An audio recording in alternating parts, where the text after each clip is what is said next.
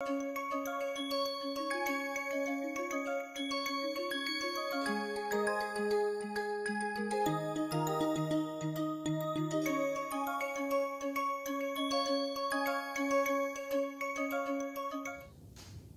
the previous lecture, we took up the problem of biased random walk in the presence of an absorber.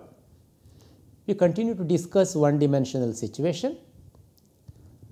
And for this problem of a biased random walker who has slight asymmetry in moving to the left or to the right, we found an exact solution for the occupancy probability Wn B for the biased random walker in the presence of an absorber, and that expression is 1 plus gamma divided by 1 minus gamma to the power m minus m naught by 2 into 1 minus gamma square to the power n by 2 multiplied by Wn0 evaluated at m minus m naught minus Wn0 evaluated at m plus m naught, where this Wn0, the 0 specifically denoting a free walker starting from m naught, that is why it is m minus m naught, and the second expression is the free walker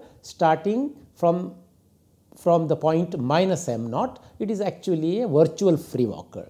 Gamma is the asymmetry factor or the bias factor.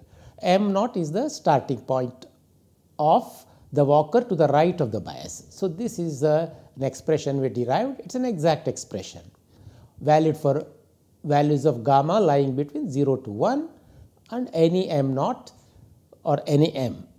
Of course, they are all positive here because we are talking of half side of the real line. We also set about to evaluate the asymptotics of this solution.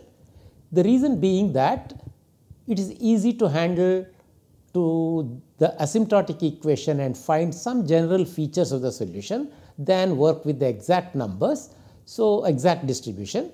So, in that process we assumed a situation for large n and small gamma, so that we keep gamma to the first or second order as the case may be, but not higher orders. So, we then easily can see that 1 plus gamma by 1 minus gamma to the power m minus m naught by 2 will go as e to the power gamma of m minus m naught, and similarly 1 minus gamma square to the power n by 2 will vary as e to the power minus gamma square n by 2. So, and then the third asymptotic form which we already know is the W. It is the Wn, the free particle occupancy probability function Wnm, which we had seen has a form 2 by pi n e to the power minus m square by 2n. We have done it several times. So, we can now combine all these three expressions by suitably replacing m with m minus m naught for the first term on the right hand side and m plus m naught for the second term on the right hand side, and obtain the asymptotics for the case of a bias, that is Wn B plus absorber at site m will vary now as e to the power gamma of m minus m naught minus gamma square by 2n. Then we have the difference terms where we should remember it will be square root of 2 by pi n and e to the power minus m minus m naught whole square divided by 2n here minus e to the power minus m plus m naught whole square divided by 2n here. So, this is a asymptotic form supposedly valid for n much larger than 1. One can of course work with this and find the properties. It satisfies all the main conditions that we had imposed, such as when m equal to 0, when m equal to 0 here, for example, you put m equal to 0, then this term of course will evaluate easily, but here you can see that when m equal to 0, this is e to the power plus m naught square and this is e to the power minus m naught minus of again plus m naught square. The terms will cancel, satisfying our required condition that automatically satisfies Wn 0 equal to 0 b plus abs. And we also discussed the implication of a condition called the absorption boundary condition. We can now go a step further. Rather than use discrete step lengths or step variables m and n, step as well as the site variables n and m, we can pass over to the continuous variables x and time. So, passing over to continuous variables,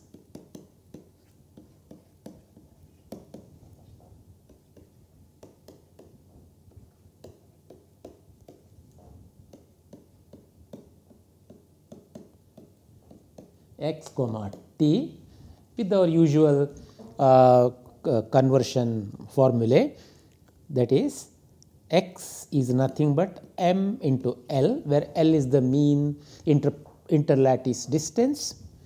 Similarly, t equal to n into tau, where tau is the jump time, and defining the new quantity d equal to L square by 2 tau,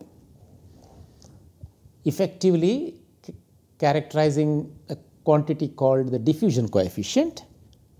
And further, now for gamma we introduce a new concept called the velocity of flow. This is very important. Okay, we will use the notation capital U. Velocity, that will be defined as, it is of course proportional to gamma, but in terms of the scales that we have used, it will be 2d by L. Dimensionally, if d is meter square per second and L is meter, the dimension, this dimension is going to be meter per second. So, it stands as mean velocity of the biased random walker. The physical meaning is that while the jump process, strictly the left and right jump equiprobable process half represents a diffusion, that slight bias factor gamma should therefore represent a steady motion in a particular direction. If gamma is positive, it is motion is in the positive direction. If gamma is negative, that steady motion is in the negative direction. Either way, therefore, it should correspond to velocity when we pass over to the continuous variables. Hence, we introduce this concept u, one more parameter into the problem. It's a very important transformation we have done. So, with this, we can arrive at an expression now, or further of course, W m n that passes over to a continuous distribution W x t.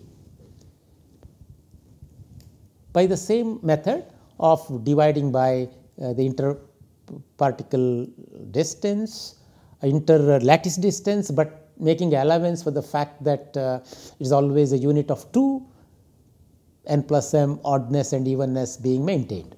So, with that we can obtain an expression for W x t as follows, because we can go back and see that wherever m is there, we are going to use x by L here. Wherever m, the quantity m will be replaced by x by L, n will be replaced by t by tau, etc. Then naturally diffusion coefficients and velocities will come out, as a result of which we are going to have the following expression, that is,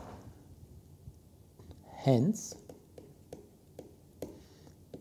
W x t can be written as e to the power u into x minus x naught divided by 4d minus u square t by 4d, that gamma square getting replaced as u square here, and then here it will be as the diffusion equivalent term x minus x naught square by 4 dt minus e to the power minus of x plus x naught whole square by 4 dt, valid for all x comma t greater than 0. This is a half-sided problem, so we have to remember that it is valid for x comma t greater than 0 and also of course x naught also greater than 0. One can actually plot this function now very easily because it is now just in terms of exponentials. We have also have to insert the term square root of 4 pi dt, the denominator.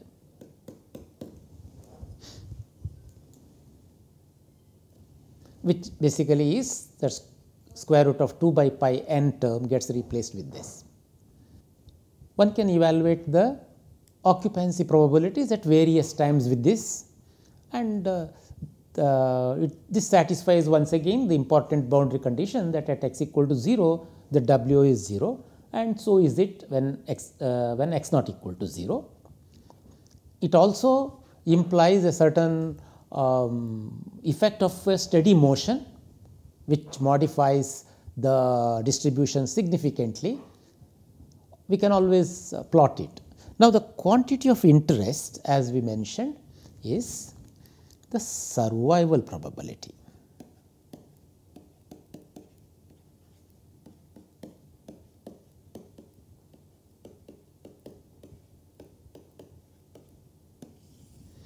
So, once we have an expression for the occupancy probability, we can evaluate the survival probability, that is the probability that the random walker, this is equal to the probability that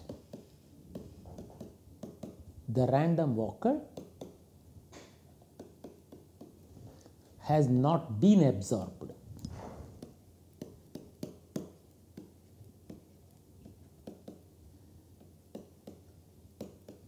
Till time t. It is a function of time.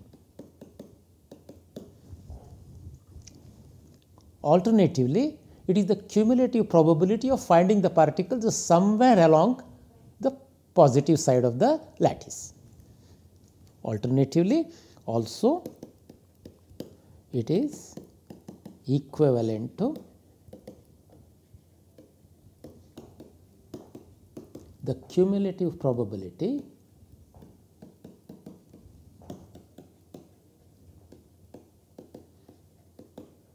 of finding the random walker somewhere on the lattice x greater than 0. So, we use the second definition, which means St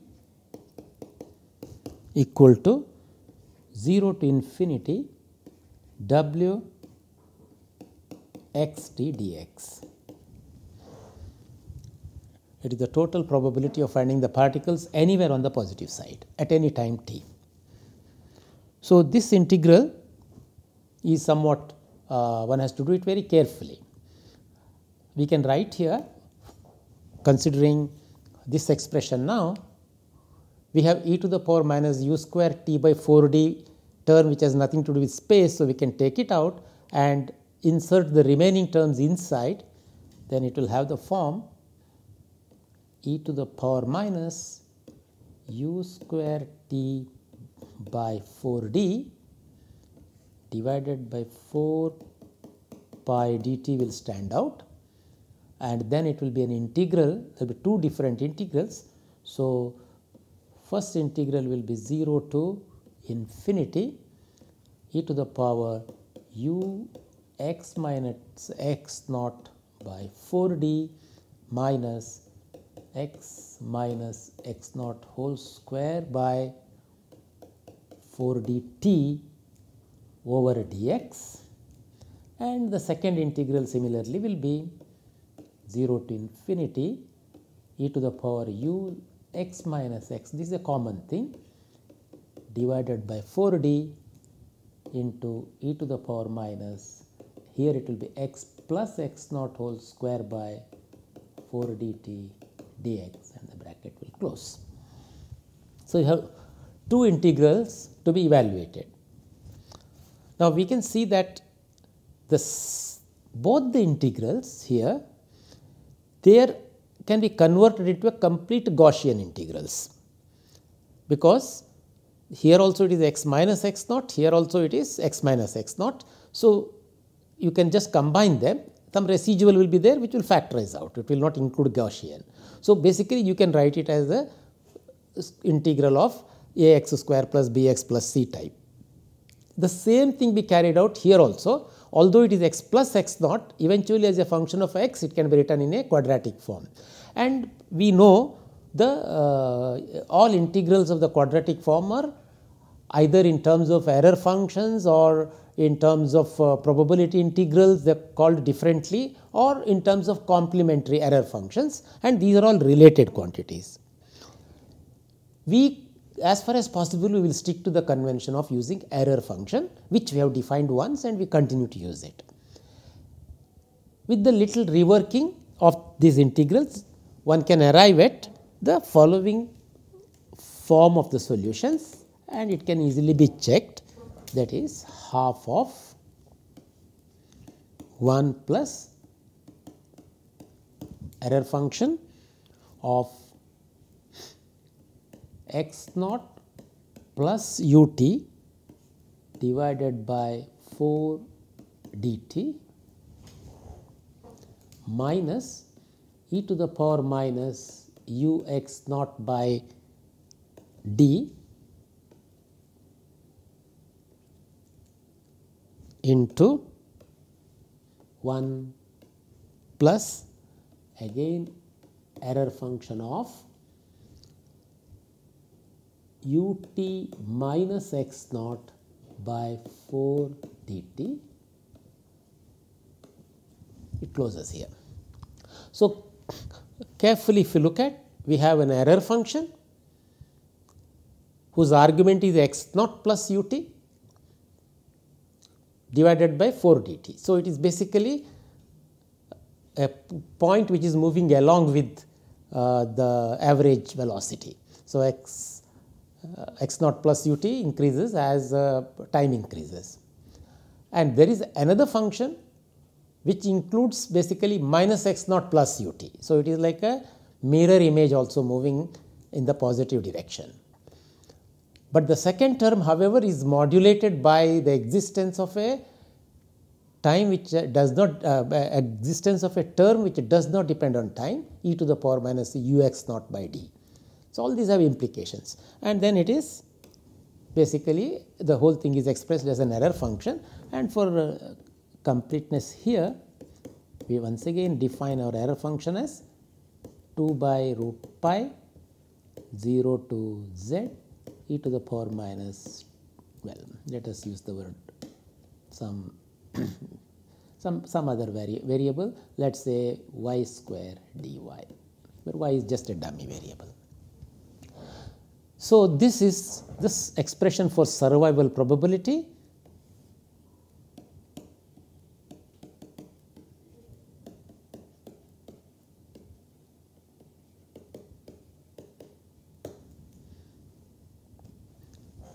For the 1D random walker. Let us look at the properties. If you put t equal to 0, S0. So, we should get 1, because to begin with the random walker is surviving. So, this is e to the power x naught by dt, and here it will be this term, for example, if you put t equal to 0, it will be minus infinity. Here it is plus infinity, because see, if you put as t goes to 0, the denominator 1 by root t has a will tend to infinity. So, it will be erf infinity is plus 1. So, 1 plus 1 is 2. Whereas, in the second term, when you put t equal to 0, it will be minus x naught divided by t. So, it will go as 1 by root t, which is erf minus infinity. Erf minus infinity is minus 1. Error function is an antisymmetric function. It is an odd function. So, it is negative of erf of minus x equal to minus of erf x. So, this will become 1 minus 1 0. The second one vanishes. The first one becomes 1 plus 1 divided by 2, and hence S0 becomes 1 as required. Now, the interesting point is the limit t equal to infinity. When t tends to infinity, as we can see, and if u is positive, then the first term becomes erf of plus infinity. So, 1 remains. So, 1 plus 1 2 divided by 2 becomes 1. So, we have 1, and the second term, if u is positive and t goes to infinity, this becomes the erf of plus infinity. Again, it will be 1 plus 1 equal to 2 divided by 2, that will be 1, but this term will be left. So, 1 minus e to the power minus u x naught by d. So, there is a certain survival probability at infinity if u is greater than 0. Interesting to see what happens when u is less than 0. When u is less than 0, this becomes erf of minus infinity as time goes to infinity, and then 1 minus of 1 is 0. Same happens with the second term also, erf of minus infinity, 1 minus 1 is 0, and we get S infinity equal to 0. So, we obtain very interesting bifurcation result starting from a simple one-dimensional biased random walker in the presence of an absorber. Two kinds of survivals exist depending on whether u is greater than 0 or less than 0. When we go back, we note that our velocity that we have introduced is actually a measure of the bias of the random walker gamma, as we can see from this expression. U being positive means gamma is positive, and gamma is p minus q from our earlier derivations. That means p is greater than q, which means the walker tends to has a slight excess probability of jumping towards the right as opposed to the left, which is equivalent to a steady velocity moving away from the absorber. So, when the random walker has a steady probability of moving away from the absorber, then he has a survival probability which is finite. 1 minus e to the power minus u x naught by d is that survival probability where u is positive. The closer x naught is to the absorber, survival probability will be smaller and smaller, because he could be absorbed. But farther away he starts from the absorber, x naught more and larger, the survival probability will be closer to unity. However, when u is negative, he is actually effectively moving towards the absorber on an average, and his probability of survival becomes 0.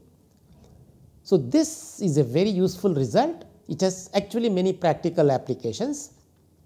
We will discuss it shortly. Thank you.